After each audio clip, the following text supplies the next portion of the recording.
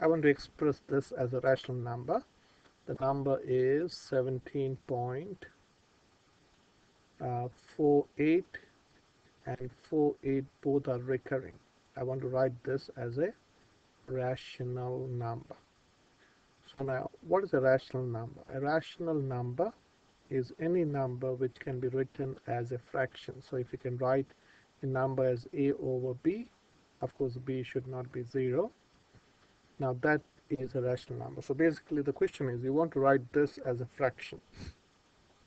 A and b is what you want to find. So I'm going to write this as x is 17.484848. It goes on to infinity. So this is recurring. So what I'm going to do is I'm going to multiply both by 100. So this becomes 100x. So if you multiply this by 100, you have to multiply this by 100. So the decimal point will move 2 places to the right, or the number will move 2 places to the left, whichever way you understand. So this is 1748. So this becoming 100 times more. So if it becomes 100 times more, this is 1748.484848.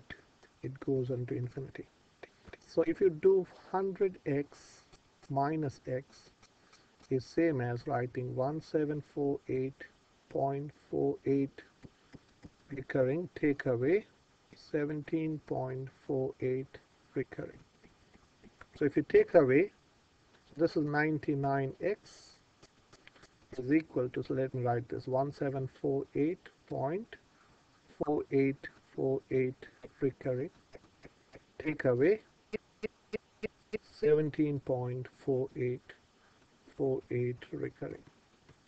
So this becomes 0, and this is 1, this is 3, so 1731 is nothing but 99x. Okay, so I can divide both sides by 99. If you divide this side by 99, you can also divide this, or you have to divide this side by 99. I forgot the equal to sign. This is equal.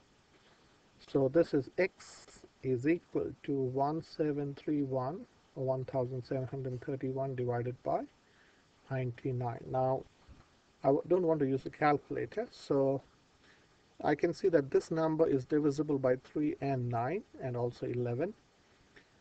Can I divide this by 3? So how do I know I can divide by 3? I have to simply add the digits. So 1 plus 7 plus 3 plus 1, which is 12, and you can divide 12 by 3, so you can also divide this by 3. That's a neat rule to remember. If you have any number and if you add the digits and that you can divide by 3, then this number is also divisible by 3. So for 99, you go 9 plus 9 is 18, and 18 you can divide by 3. So this is also divisible by 3. So I'm going to divide this by 3 and this by 3. The denominator is easy, but I want to do without the calculator. Okay, I can use a calculator, but I don't want to. So this is 1731 divided by 3. So I know 1500 divided by 3 is 500. Now you got this is done. We are going to use this. So now you got 231 divided by 3. Okay, so I don't know how to do that.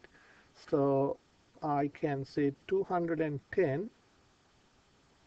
Am I right? 210 divided by 3 is 70.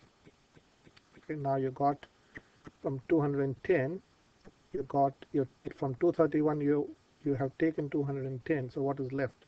Left is 21 divided by 3 is 7.